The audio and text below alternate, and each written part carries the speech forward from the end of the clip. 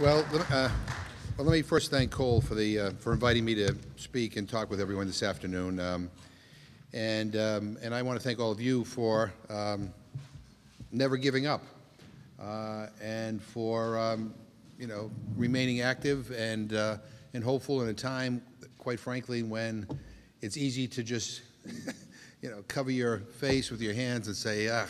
It's not an easy time in the country. It's not an easy time in the world. And, coming here today, I also want to pay special tribute to a friend I know of many in this room, certainly a friend of mine who recently passed away, Michael True, who, as long as I can remember, growing up here in Worcester, whether through op-eds or letters to the editor or peaceful vigils or making good trouble at speeches, he was always a voice for justice and peace, and we remember him today, and we think of him, and we certainly honor his years of dedication to the efforts of peace and justice. I asked, well, we reached out to Cole to try to figure out what we should talk about, and there are so many issues, and Cole kind of mentioned a lot of those issues that it would take a doctoral thesis to cover, I want to point out that I don't have a doctorate, but I did receive a couple honorary degrees, so I'll try to do the best I can to get through as many of these issues as possible.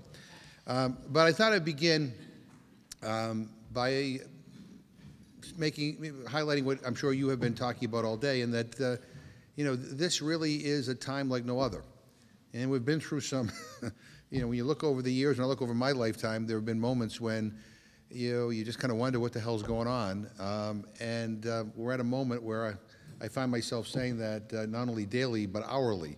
And because if we don't stand up and we don't provide a sensible alternative or help people feel comfortable with another way, we can find ourselves in a situation that will be hard to reverse. So I thought I would begin first by describing some things that have been taking up my time in Congress in the last, over the last couple of months, and then end with the more general question of the ups and downs of the peace and progressive movement right now. And then I want to leave plenty of time for questions and comments because I want to learn from you and I want to hear what's on your mind, and quite frankly that's more important than what I'm about to say.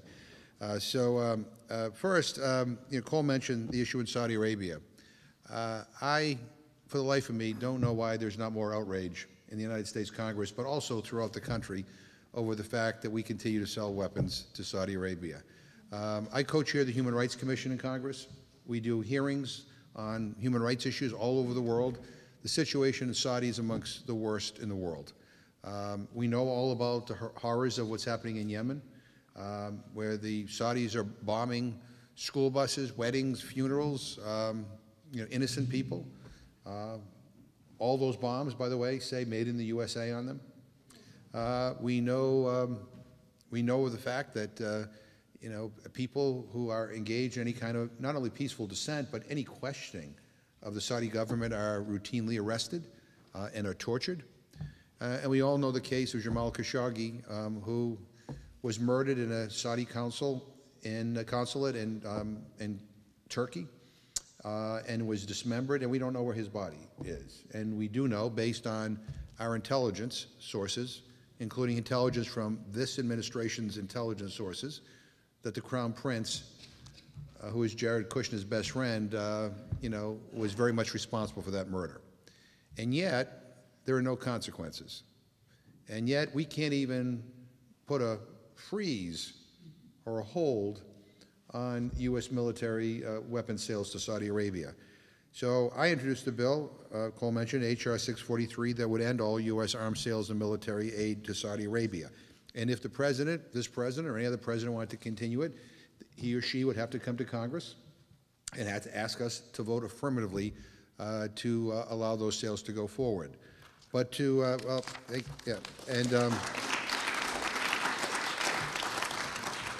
we have a lot of bills that are moving their way through the Foreign Affairs Committee dealing with Saudi Arabia. Mine is one of them, but I don't think it is sufficient anymore to simply pass a sense of Congress resolution to say we're upset.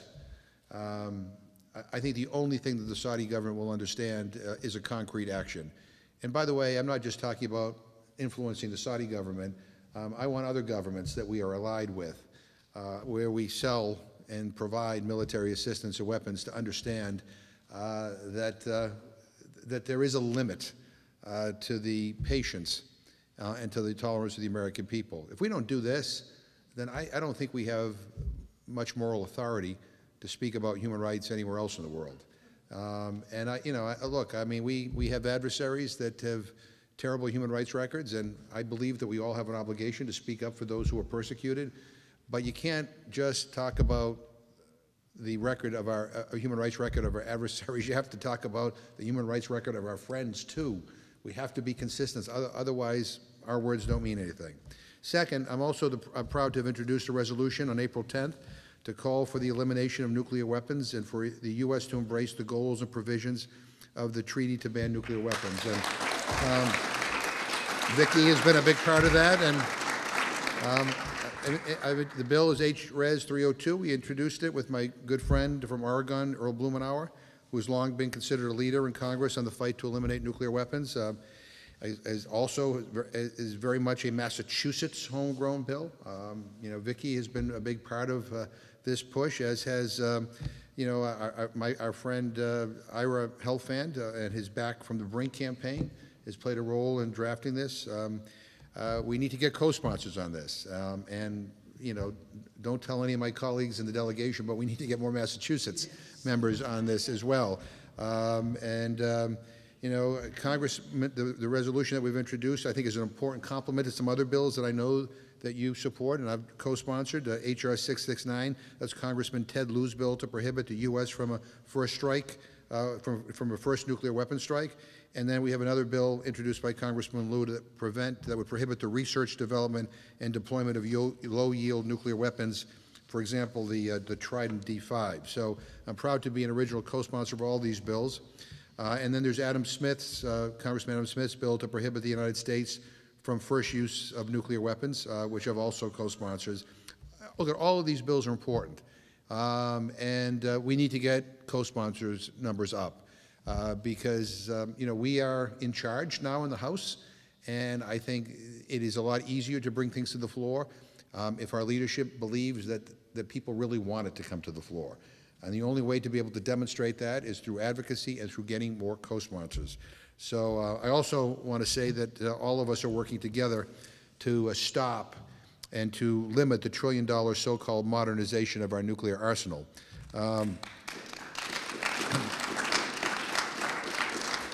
I love President Obama, but this started under his administration, and it is now on steroids under this administration.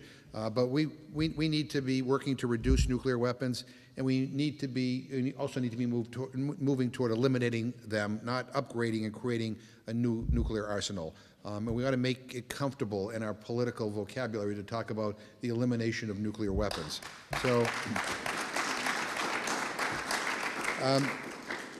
I want to also mention a couple of peace and human rights issues that we've been working on over the past couple of weeks, and I hope that you'll be engaged on. Around the world, working for peace and human rights is a very dangerous thing to do. And individuals, local leaders, and NGOs receive death threats for standing up for peace and human rights. They're sent to prison, they're deported, they are murdered, or they simply disappear. So when something amazing happens, I think we need to stand up and support it. In Sudan, for example, in the past 5 months, the people of Sudan all over the country have been protesting peacefully and calling for a new, inclusive, democratic, and civilian-led government. And they have forced Omar al-Bashir to leave office after ruling as a dictator for over 30 years. He's now under house arrest. And as somebody who's been arrested 3 times in front of the Sudanese embassy protesting their genocide, I am thrilled that maybe he might face some accountability. But freedom and the future of Sudan are on the line. The Sudanese military want to be in control. But right now, they have to bargain with the wave of civil society that has taken over the streets and are calling for freedom and change. So right now, I'm circulating a bipartisan letter addressed to Secretary of State Pompeo, calling on the United States to stand with the Sudanese people. The letter is open for signature through the rest of this week. We already have over 60 bipartisan members. We could use your help with getting some members on there. but it's important because at this amazing moment, it is very possible, if the world is not paying attention, the Sudanese military will solidify control, and really nothing will have changed other than the name of the person who's running the show. People there have suffered so much. They have experienced the genocide. It is time that they have a future where people can determine their future. And another letter that I'm circulating right now in the House is to support the Colombian peace accords and to protect human rights defenders and social leaders in Colombia. I've spent an awful lot of time on trying to push for peace in Colombia, just like I did during the 1980s, like many of you did in El Salvador. Bottom line is that there's a peace accord. It has to be implemented. We have a new president of Colombia who I don't think is committed to the peace process as we would expect he would be, and so we need to keep the pressure on. Because the fact is, right now, a Colombian social leader is murdered every 2 days. They are being slaughtered. And Colombia's new president, President Duque, is, in my opinion, trying to undermine the peace accords by changing provisions, by slow-walking implementation, and providing very little funding, to carry out the many complex reforms that are needed to achieve peace. The peace agreement ended a nearly 60-year civil war, the longest in the history of the hemisphere. But now it's in danger. And I think that unless we are loud and vocal about this, that our government will not be demanding the Colombians abide by the agreement. So I have a letter with John Lewis and Jan Schakowsky that we're circulating to try to insist that future U.S. support is going to be determined, is going to be conditioned on whether or not this peace agreement is implemented. So we need help on that. And also in Israel. I co-chair the Human Rights Commission, and I have learned over the years to believe legitimate human rights defenders and human rights workers who are deployed in some of the most dangerous parts of the world. And sometimes almost always, they report the truth, and sometimes it's uncomfortable truth, and sometimes it's horrific truth. But in Israel, right now, the government is about to deport Omar Shakir, who is the director of the Israel and West Bank Office of Human Rights Watch. I have met with Omar. He is what you want a human rights defender to be, a human rights worker to be. Totally not political, but just the facts, like Dragnet, the facts, only the facts. That's where he comes from. That's it. You got it. You got it.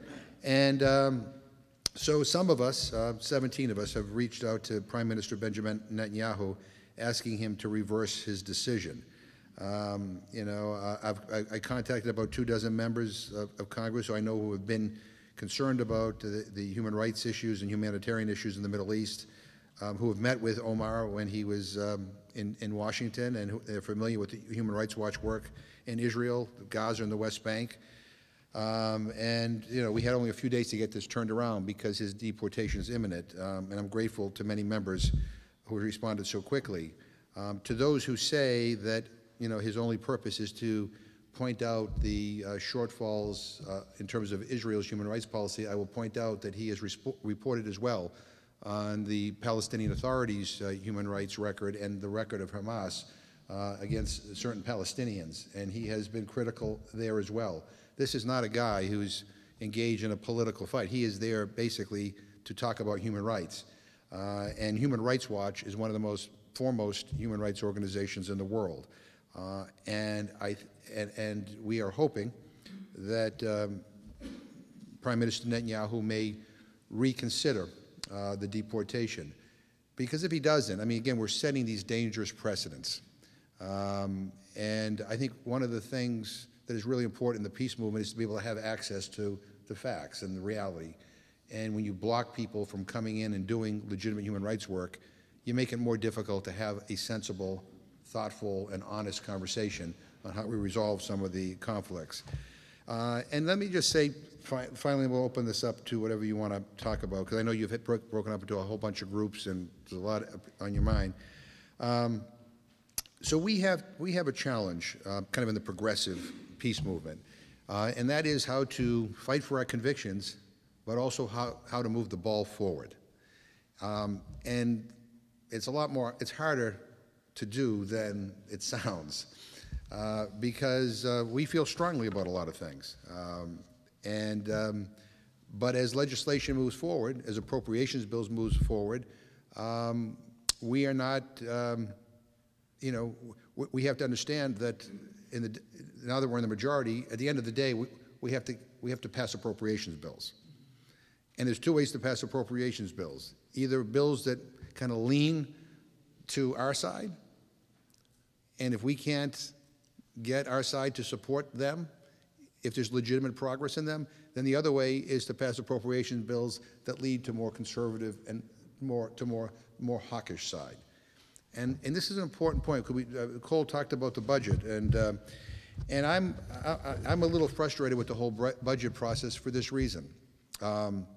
We are not going to get the budget with regard to the military that I think I would like, because I don't think we have the votes to do so.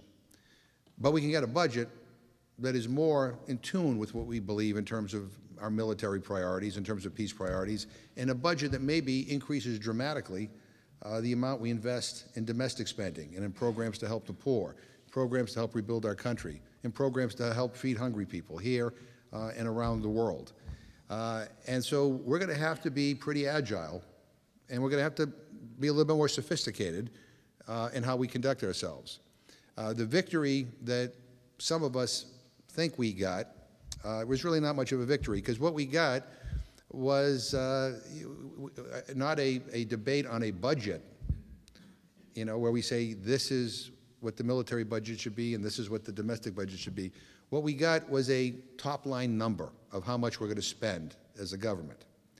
And the determination of how that is going to be split up will be determined really by the chairwoman of the Appropriations Committee. She will decide what the allocations are for each committee. Now, she's a good person, and I think she's very sympathetic to what we all care about, but I think I much would rather have had brought something to the floor and had a more thorough debate. But we are where we are. So now the issue is going to be, is there, how do we pass these bills? And how do we pass these bills so they're better than they were in the last Congress, and they move our agenda forward? And so we're going to have to make some tough decisions along the way. I'm just being honest with you, where you're not going to get the perfect bill. But maybe we can get a perfect debate. And maybe we will be able to test where people are on some of these issues. So I'm the chairman of the Rules Committee now.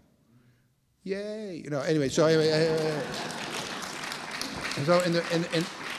one of my critiques about the previous leadership in Congress was that the Rules Committee became the place where democracy went to die. So if I wanted to, bring an amendment to the floor, on the AUMF, or if I wanted to bring a bill to the floor challenging a weapons system, or if I wanted to bring an amendment to the floor, that would reduce the military budget or whatever like that, they would block me, right? So we're not going to do any blocking when it comes to progressive priorities. We're going to have these debates, and we're going to give people in the House an honest opportunity to vote up or down on where their priorities are.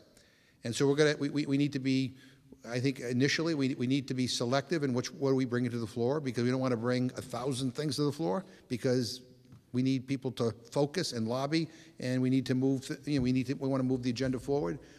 But I will tell you, when all is said and done, based on the makeup of the House, which is a narrow majority for Democrats, including a lot of conservative Democrats, it's not going to be perfect.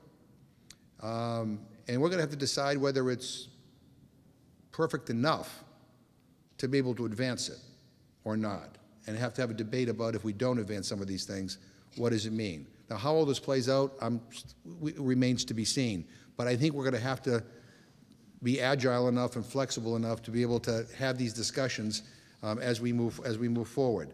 Now, just a couple other final things, and I'll open this for questions. I mean, Cole had mentioned in his email that that people are interested in Medicare for all and the climate change issue too, which I think are two major issues. You should know that the Rules Committee had the first Medicare for All hearing in the history of Congress a couple of weeks ago. And here is the remarkable thing. Leading up to the hearing, some of my friends on the left thought it was going to be a lousy hearing, and they were saying it must be a conspiracy going on.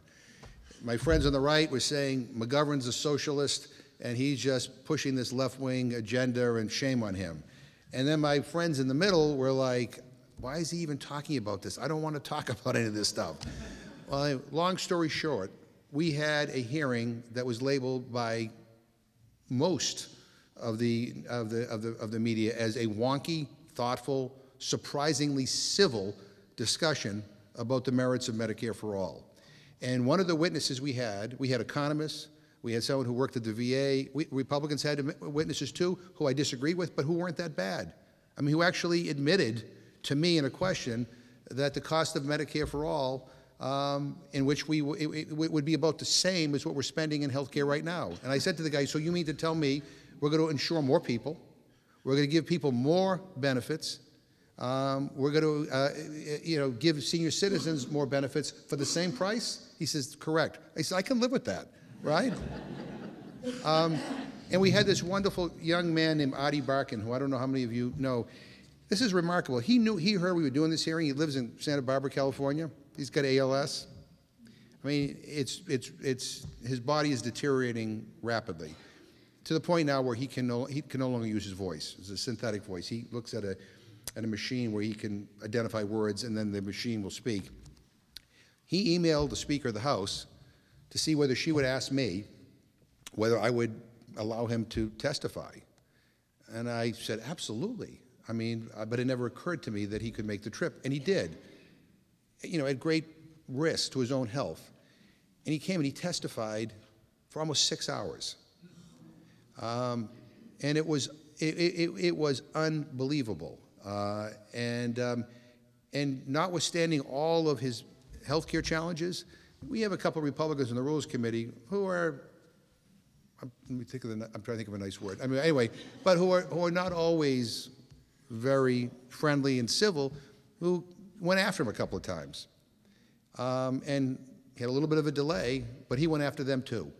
And one of the things he pointed out was that for all the good things in the Affordable Care Act, and there were some good things, 21 million people have health insurance, you can't be discriminated against if you have a pre-existing condition, I go on and on and on.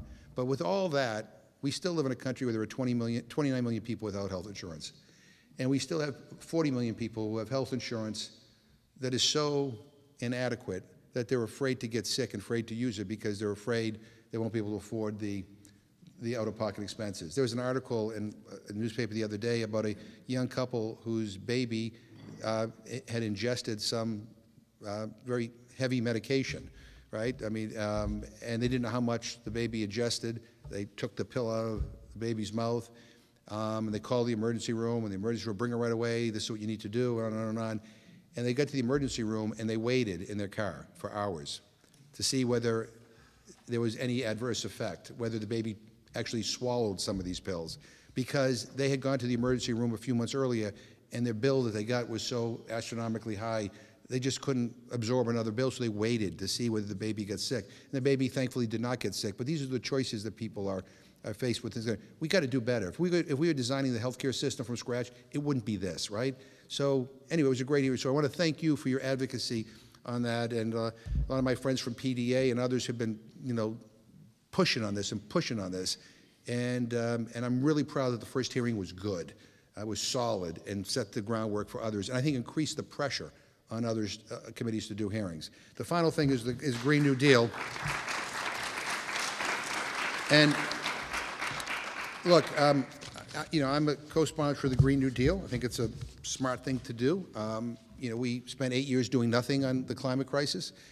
When I became chair of the Rules Committee, we established the first ever, well, not the first ever, we established a special select committee on the climate crisis to complement the work of the other committees. My hope is they're going to come up with some concrete suggestions that we can move forward on. We passed a bill that we went through the Rules Committee last week to demand that we not exit the Paris Climate Accord.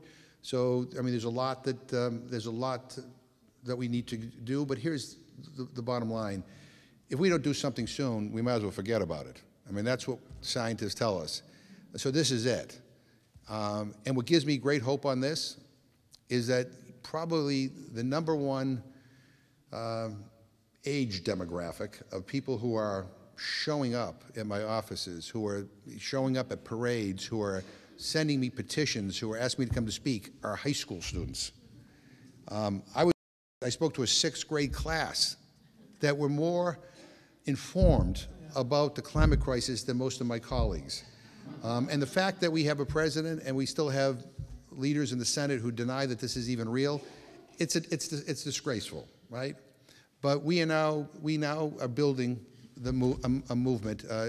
My hope is to get us to a point where we can get something done. But I'll just close again by saying to everybody, I am grateful that you're here.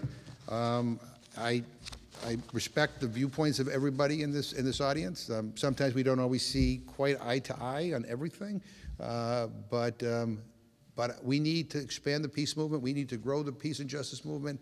If ever there was a time, if ever there was a need, it's now. And so I will try to be wind at your back, and I appreciate you having me here today. So thank you. So if people have questions or, yeah. Brian, can you take the mic? Brian, can you take the mic around for questions, as you did so skillfully the first time? Is that okay? Sangeet.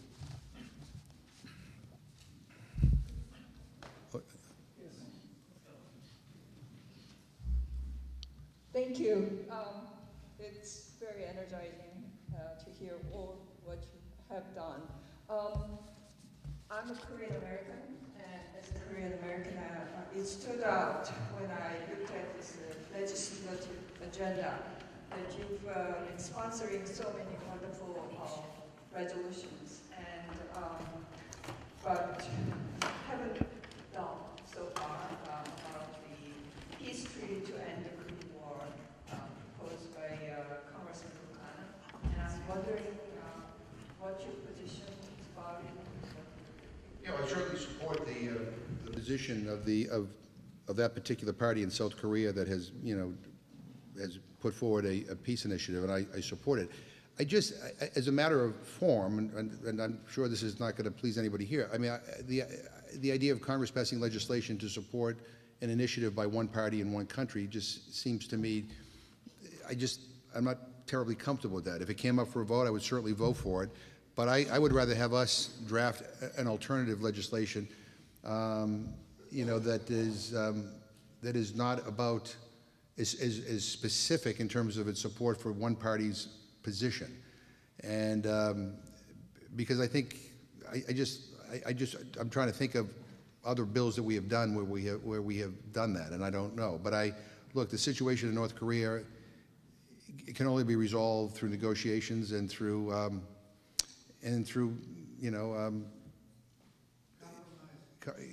compromise and a engagement. Absolutely, you said. I mean, all this, and I look. I can't stand the president, but I did not criticize him for wanting to reach out to Kim Jong-un.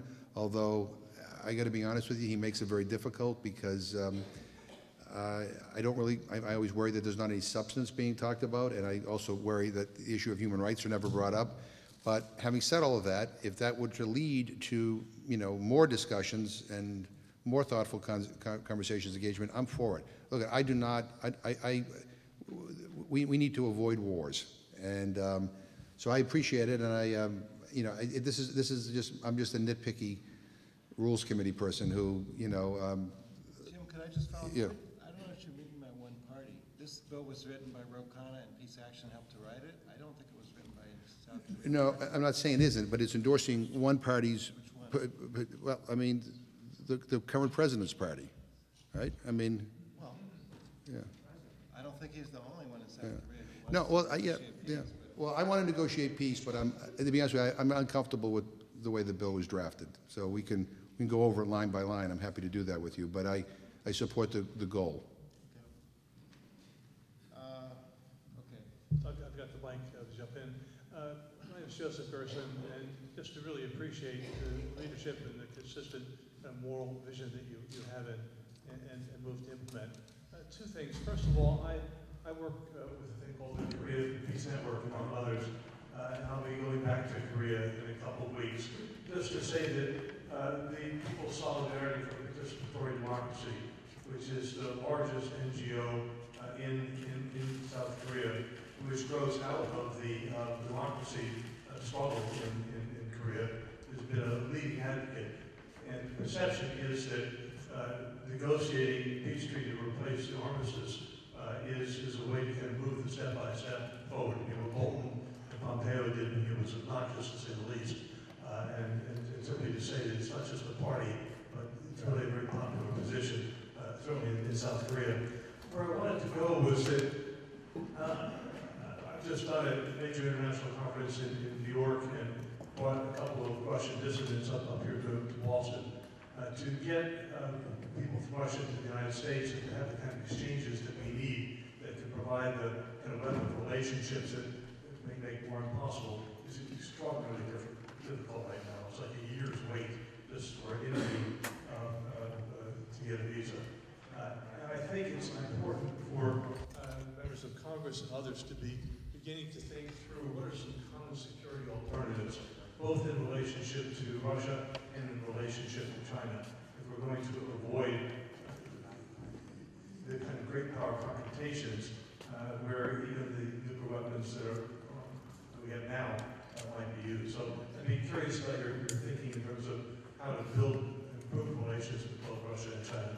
Yeah, well, I have a lot of problems with Russia, but notwithstanding that, I mean, we need to talk to them about controlling our nuclear arsenals. And we shouldn't be backing out of treaties that give one side or the other a green light to be able to produce more nuclear weapons. You know, we can have disagreements on human rights and we can have disagreements on other things, but still understand that we have some commonality. Survival on this planet should be first and foremost.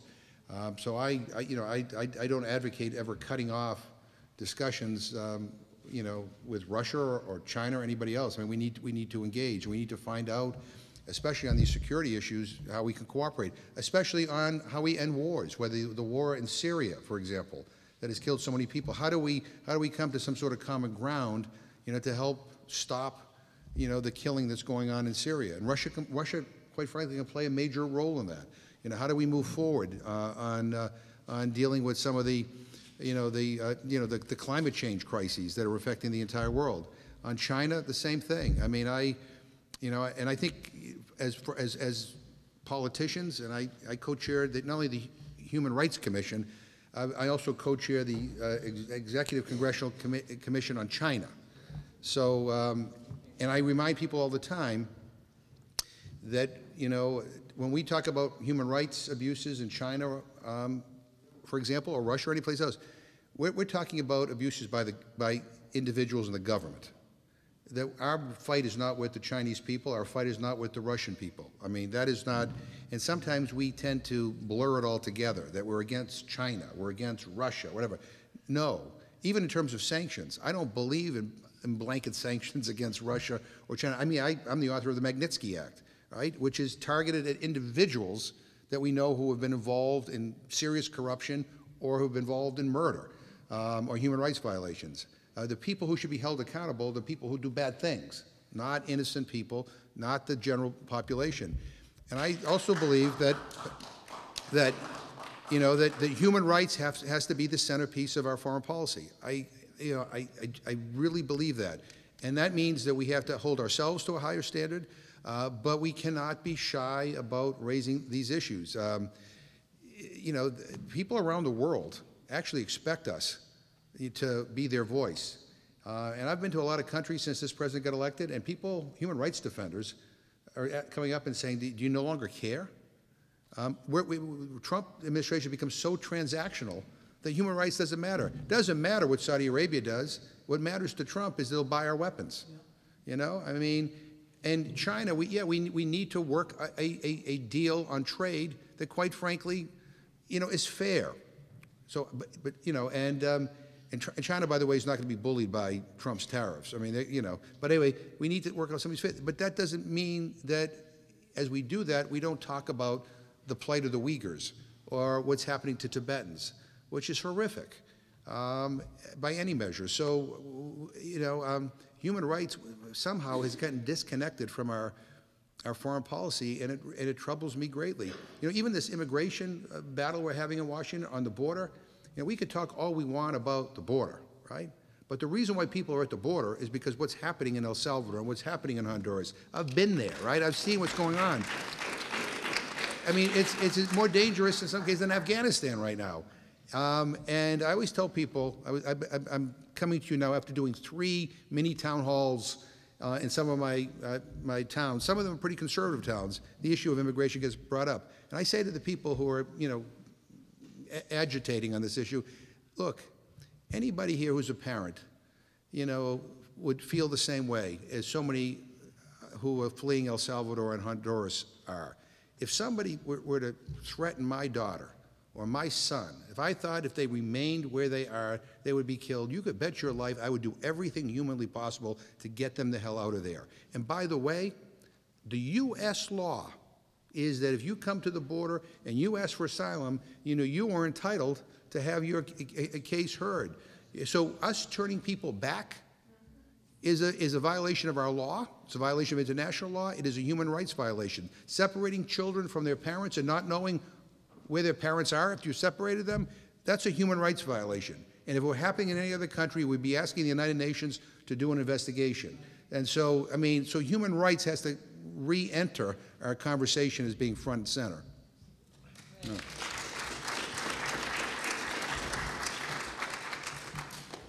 Thank you.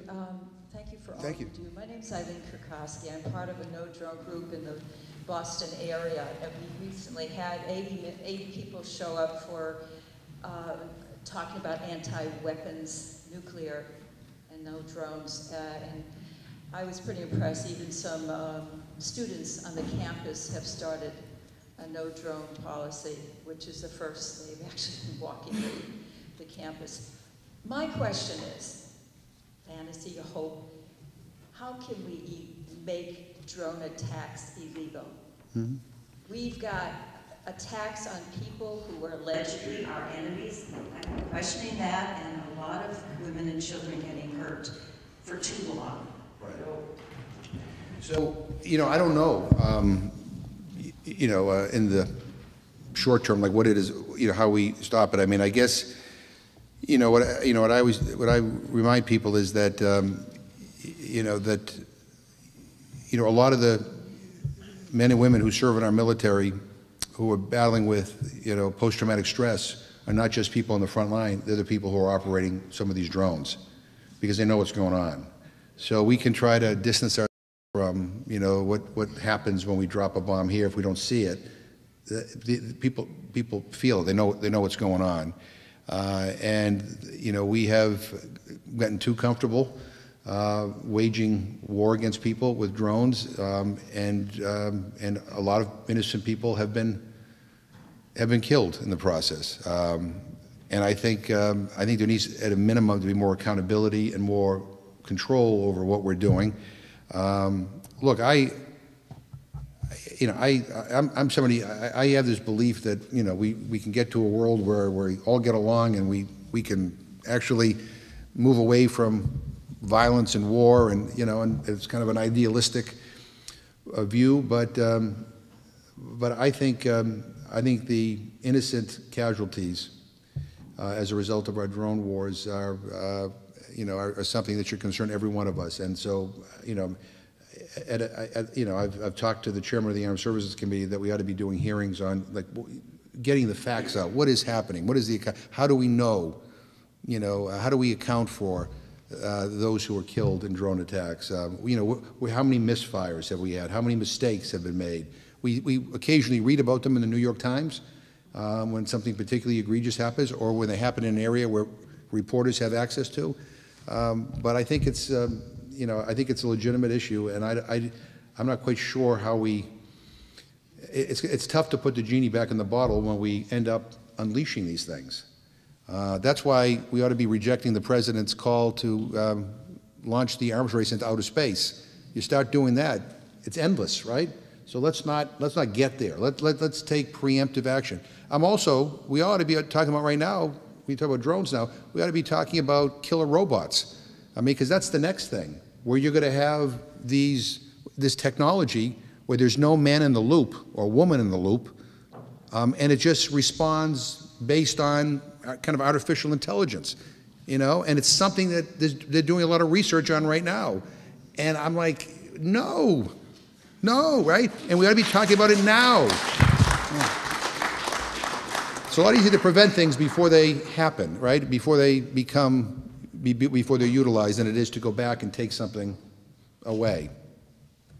Russ. Congressman, Oh, I'm Russ okay. Freeman Oh, yeah, from the okay. EPA. Good to see you again.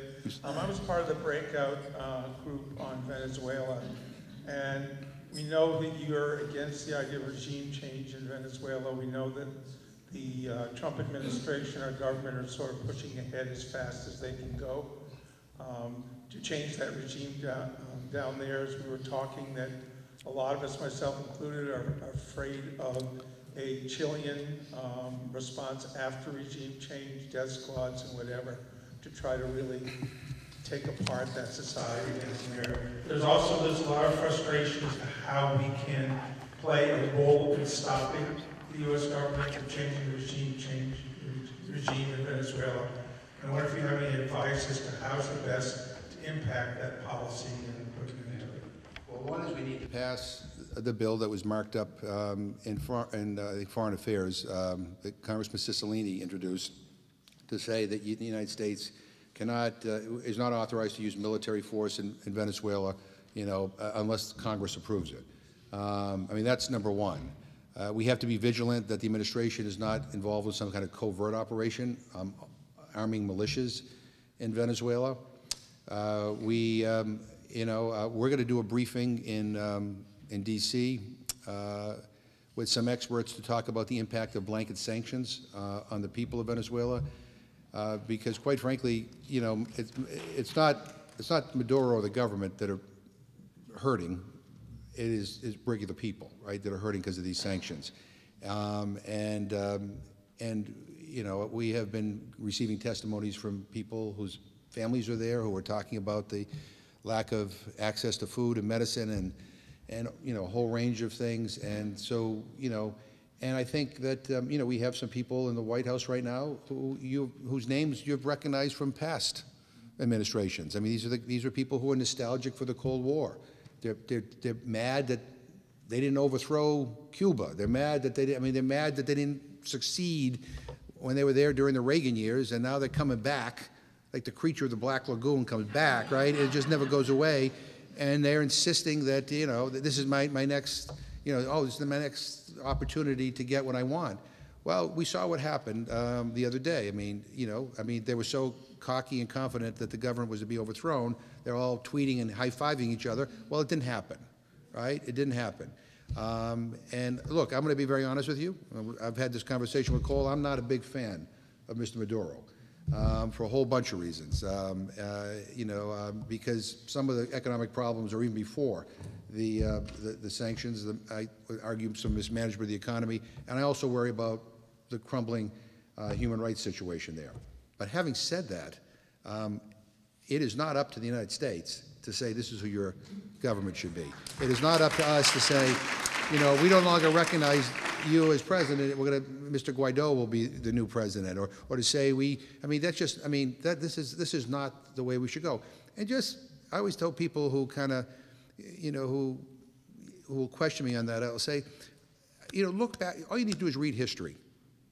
You know, recent history. I mean, every time the United States has tried to get involved in any place in Latin America or South America militarily, it is blown up in our face. It's been a disaster.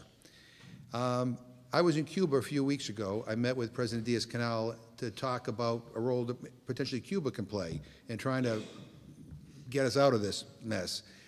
And the reason why I said that is because Cuba played a very constructive role in the Colombia peace negotiations.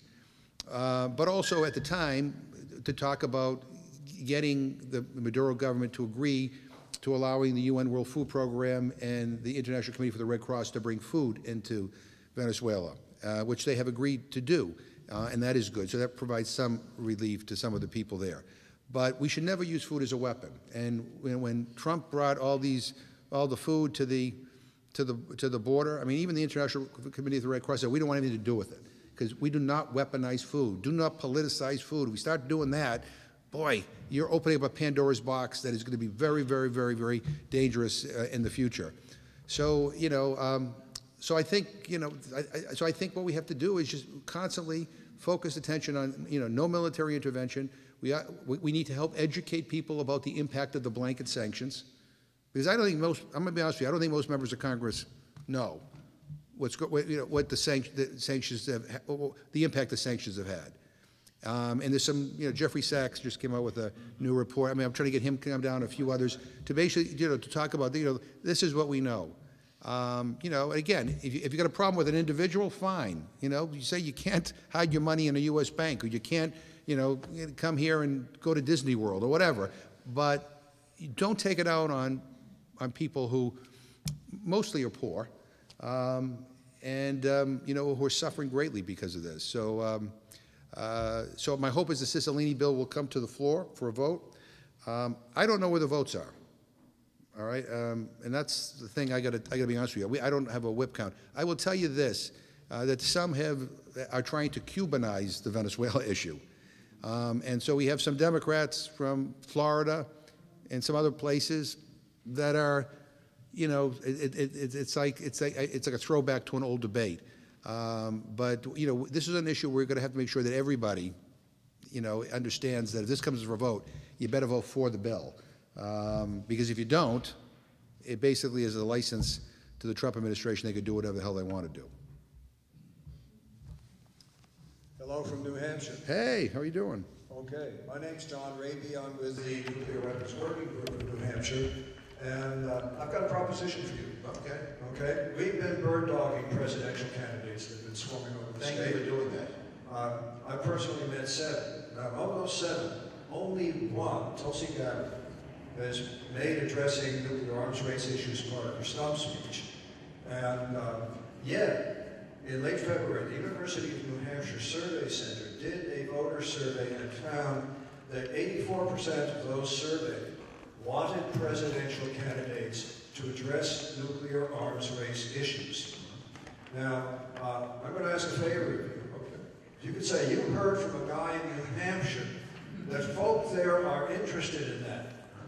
And every time you run across a presidential candidate, pass that word on.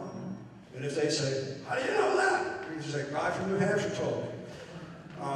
If you would do that, I propose that it would not only further your work, but it would further the work of everybody else in this room. Because our aim in bird dogging these folk is to make sure that no presidential candidate can escape addressing these issues.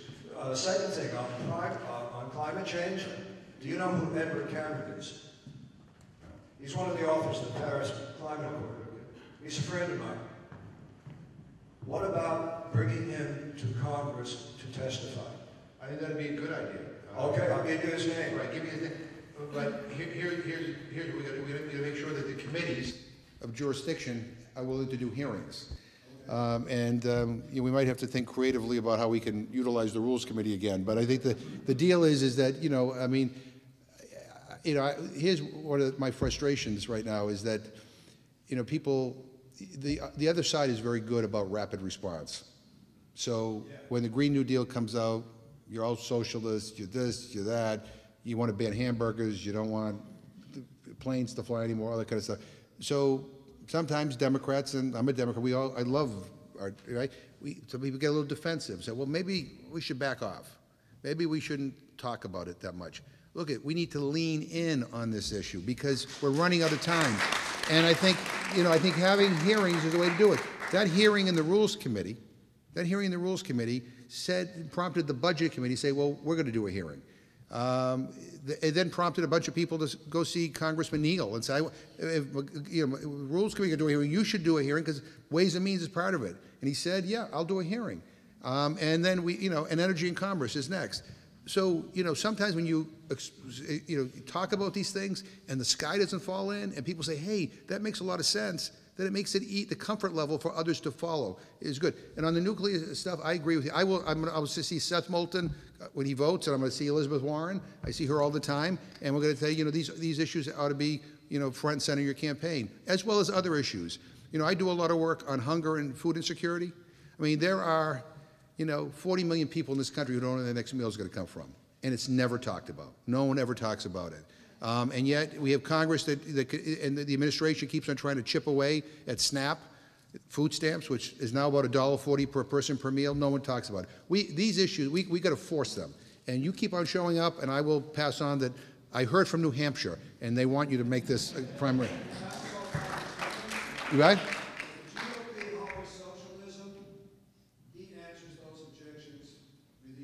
Who's that? Edward Cameron. Okay, good. Congressman, we have time for one or two more. Let's see. Congressman McGovern? Yes, I'd like to thank you very much for what you do. I don't think we can thank you enough because you are one of our heroes. And I know we need to take accepting PAC money from defense contractors a year or so ago. All corporate PAC money. All corporate PAC money. I don't know how that's affected your campaign if you or your. My staff told me bad timing. I just became the chairman of the committee. So I wonder how these seemingly intelligent, likable people who are the other congressmen in Massachusetts cannot do the same. Do you feel free by having given up those contributions? Why are these people siding with the corporate elite instead of people's human rights and? Yeah. So look, I think, look, for me, I mean, I do a lot of town halls, big town halls, small town halls, and the issue kept on being brought up. Other than I can raise more money, there was really no reason to say no, that I want to continue to take corporate PAC money. Look, I think people have to make their own minds up and do what they feel is comfortable. What I'm becoming to appreciate is that it's not just, what we do in Washington, or whether we bring up these amendments or we bring up this or that matters. It's the perception that people have of the institution.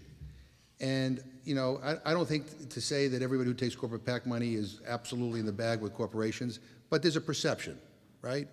And if people have that perception, it erodes people's confidence in government. It erodes people's belief that you're actually on their side and side of something else. So, I mean, I'm not judgmental of people who take corporate PAC money. I think for me, it just was like, I mean, I don't really have a good answer to say I'm going to continue to do it. And if the perception of my constituents was that I'm tainted by taking it, you know what? Let me just ease your mind. It's just easier, right? And we don't have to talk about it. We can then talk about other things. And, and I think people have been genuinely receptive. And I raise a lot more like small dollar contributions, and I think if I end up in a difficult campaign, I'll do what I got to do to raise money, but I don't need to take corporate PAC money. On the issue of, on defense money, I mean, look, I've had defense contractors give me money over the years, and I always tell people that they're not getting a good return on their investment because I usually vote against the defense budget, right? But if the perception is, that maybe, I'm not doing something because of that, what? It's not worth it. I don't need it. So so anyway, but other members, you got to have to talk to them and see what their comfort level is. Jim, my question is about process and mental viewpoint. My name is Janice Leary, and this is really important to me. So about process and mental viewpoint, not about a particular candidate. I think every one of us here in this room agrees that every Democratic candidate is better than Trump. So it seems to me there's two approaches we can take. I watched last election many of my really good friends, some in this room, who voted for their idea, Green Party, socialist, etc. I think there's another way to vote, and I want your opinion about this, and that is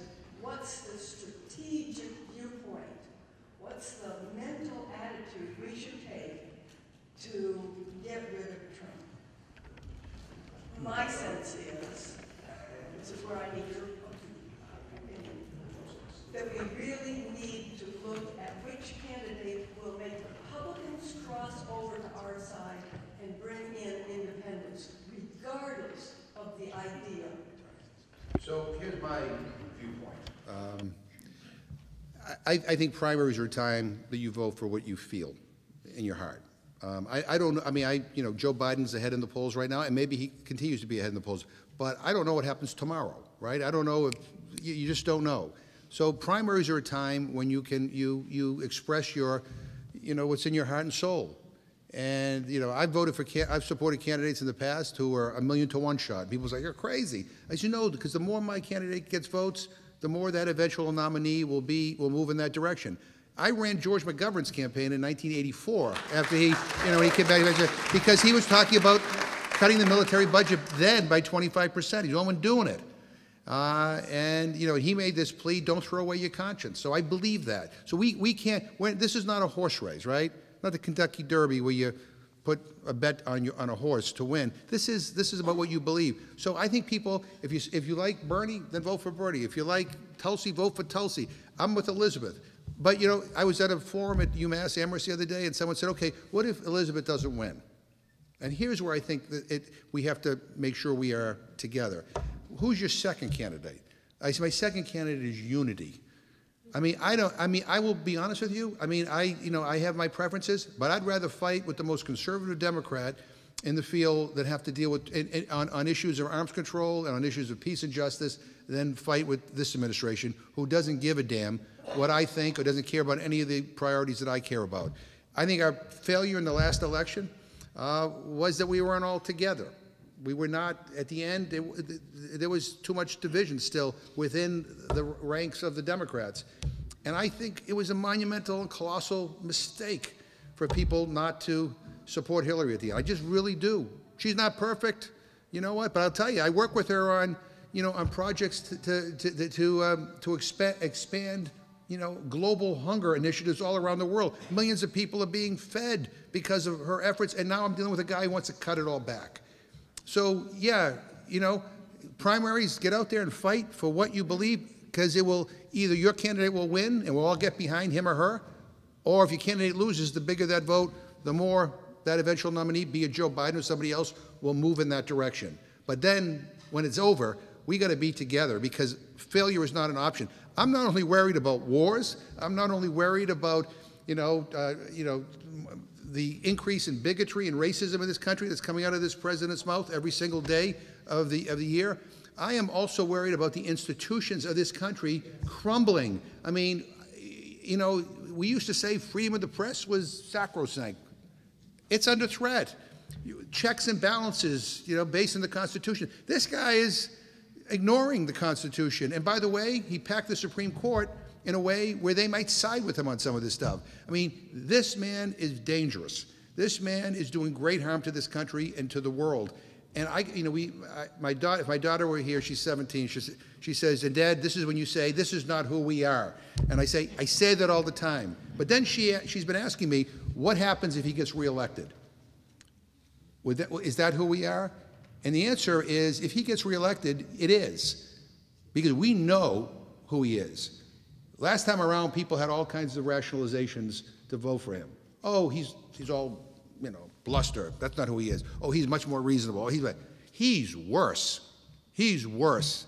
And I just, failure is not an option here. So primary, I don't think none of us can handicap this race. None of us know who's going to be the nominee. None of us know what will happen.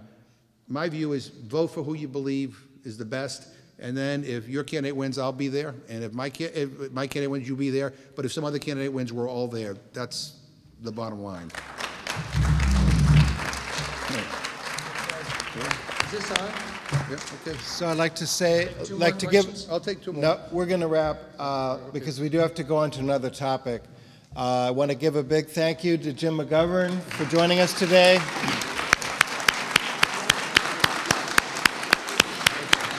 And for helping to move the peace and progressive agenda in Washington.